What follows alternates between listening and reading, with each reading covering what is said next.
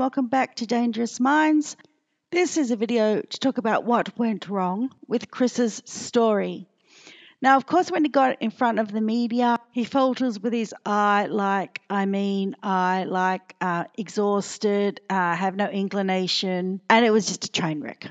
There was just no free flow of information where there should have been, because it just should be from memory. Basically, he's absolutely correct when by the end of the day he was saying, I shouldn't have gone in front of the media. That was a mistake. Yes, there was a mistake. And it would have put internal pressure on him that he didn't need at that stage. Then when he starts his formal interviews with the police, his timeline is full of convenient gaps. She goes to sleep. Yeah, okay. That he straight away, 10 minutes after she's walked through the door, it's not believable. She had a ritual. People don't just go to sleep 10 minutes after they've walked through the door from the airport, no matter what it is. And on top of that, she's an OCD person. She had a ritual. Her rituals really were rituals. She had regimented ways of doing things. She took off her makeup. The police knew to ask this, to ascertain whether they thought she had actually got to sleep.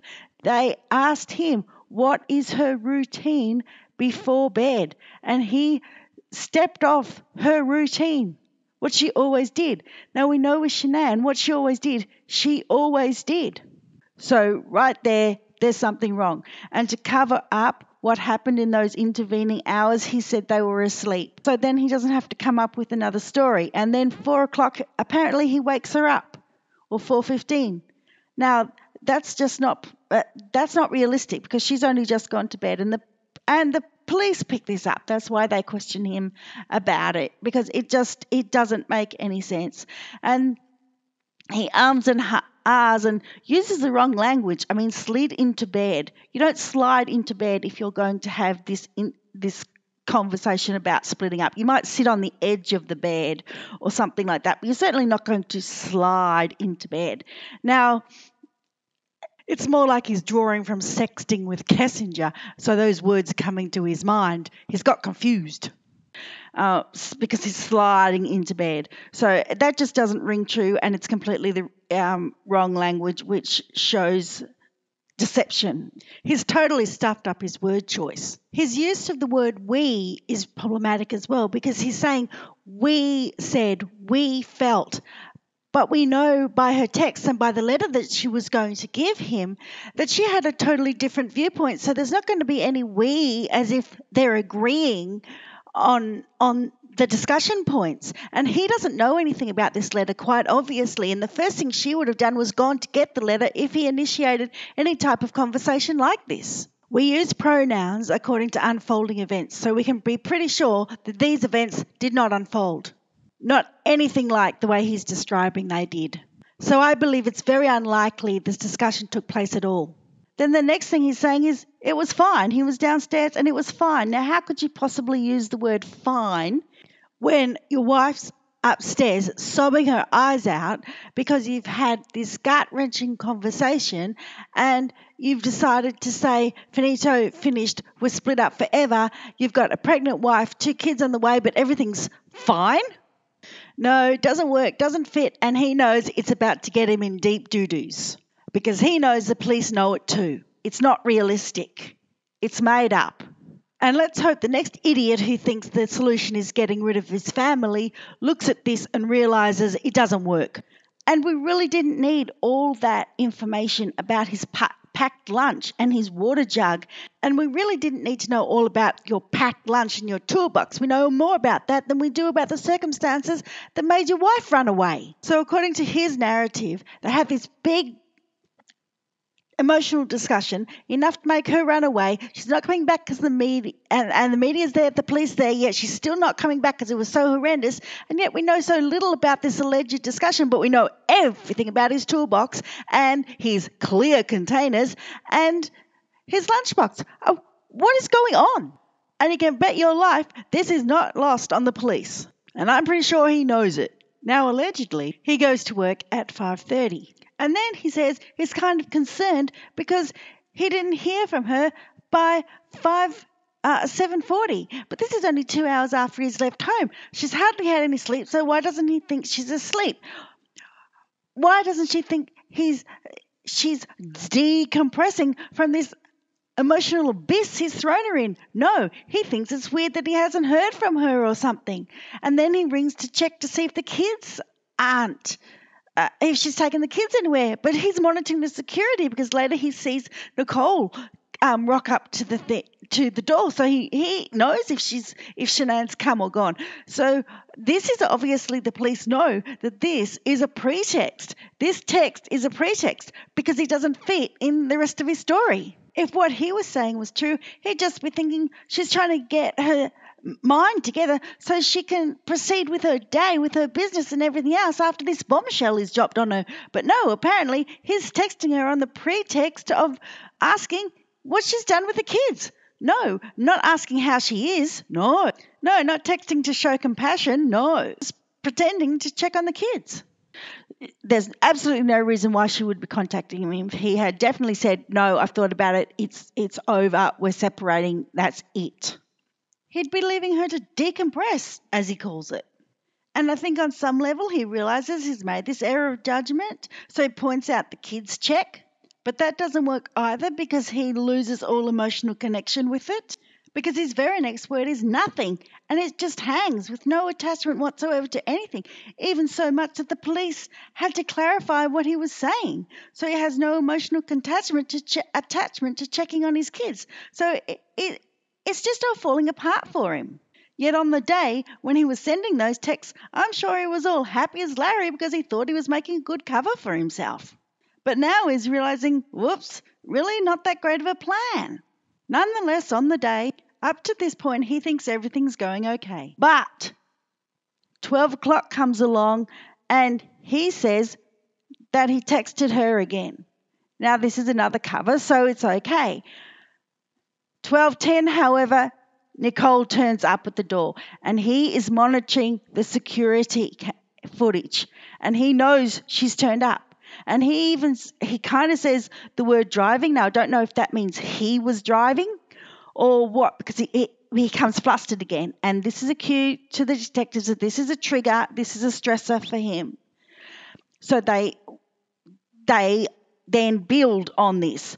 But anyway, he says that he watched Nicole, and then he could only watch her for 10 minutes because after that he called her to try to diffuse the situation and get her away.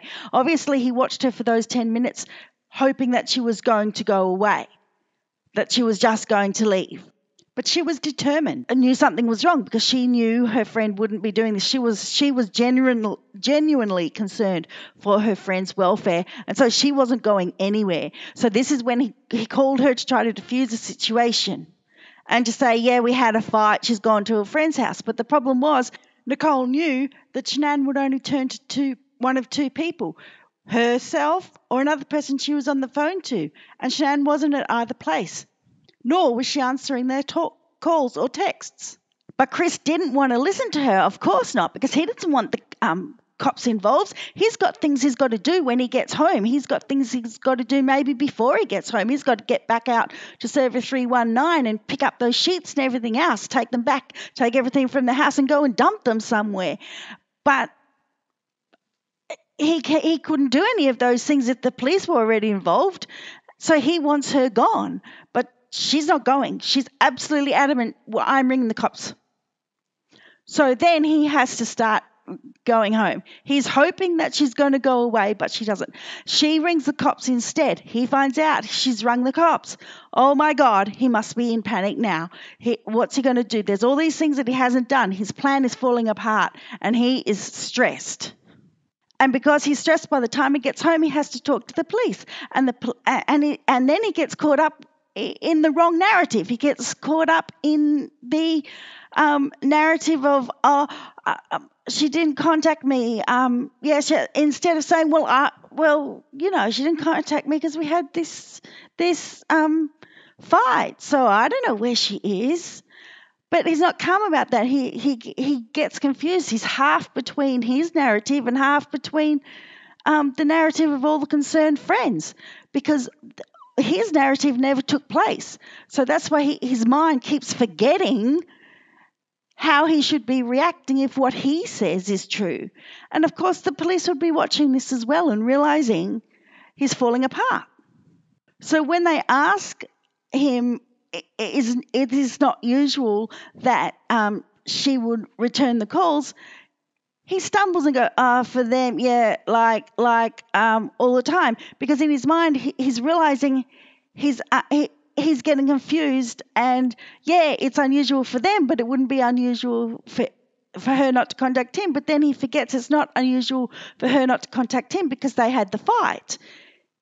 He says, because she gets busy with the kids, which would be true on a normal day, but on this particular day, it's not. It's because they had the fight. So the detectives are seeing he's stumbling over his own story. But then they heap more pressure on him and they talk about the Apple Watch. And of course, the Apple Watch is a stressor for him, because if someone finds the Apple Watch, they'll be able to see what happened to her and what time he attacked her, and what time there's a cessation of heartbeat, because more than likely she's got an app on that watch that's going to give historical data on her heart rate.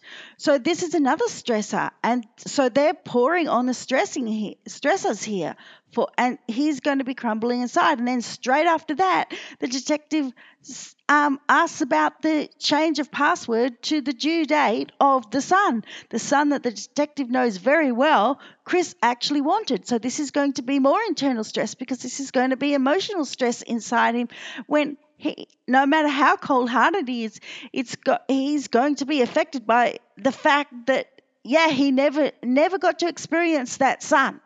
Then the detective says to him, hey, we've got all these toys, we can track your car. So he knows, Chris knows that if he gets out of that police station, he's still rooted, because he can't dump any of the things or anything else, because they're going to monitor his car. And then the detective expands on this, playing even more mind games with him by saying, your Lexus is outside. Might get a court order and put a bug on it, and then we'll be able to know exactly where you go. And his work truck is GPS, so then he's just going to think the same thing. He's trapped with his Lexus as well. And then Chris says, yes, I know that it was a whirlwind. I didn't think all this was going to happen. No, exactly. He didn't think all this was going to happen. It didn't factor into his plan. And then they just ever so casually mention the neighbour's video, and they know how much he sweated in that. He went into I surrender pose. So inside, he's reliving that turmoil. He's feeling that emotion again. And he knows with all of this on him, he's trapped.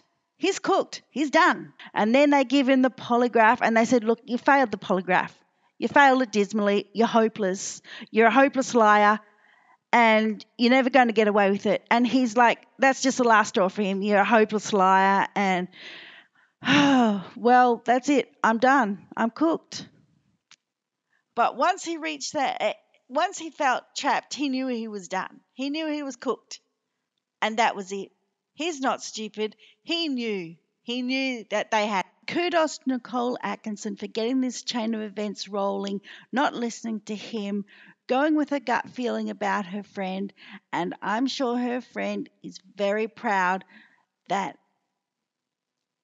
Nicole was able to bring this to closure so quickly, because without Nicole, regardless of what the end outcome would have been, it would not have been as quick as this, and it would not have been able to mount the pressure to just get him to break so quickly. And I'm sure Shanann is up there in heaven with her kids, looking down and thanking Nicole Atkinson and thanking God that she had Nicole Atkinson as a friend, because Nicole Atkinson is a true friend.